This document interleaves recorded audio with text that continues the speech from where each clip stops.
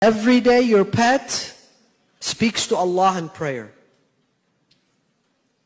Speaks to Allah in a dua. What does it say? It says, "Oh Allah, my owner is taking care of me. He's spending on me.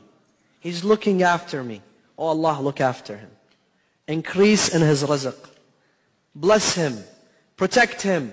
Protect his children." And their dua is tasbih, so it's accepted by Allah subhanahu wa ta'ala. It's acknowledged by Allah subhanahu wa ta'ala. That is why one form of continuous sadaqah is to have pets. Continuous sadaqah. As you spend, it is considered sadaqah fi sabilillah. In fact, we think, animals are not even important in the religion of Islam.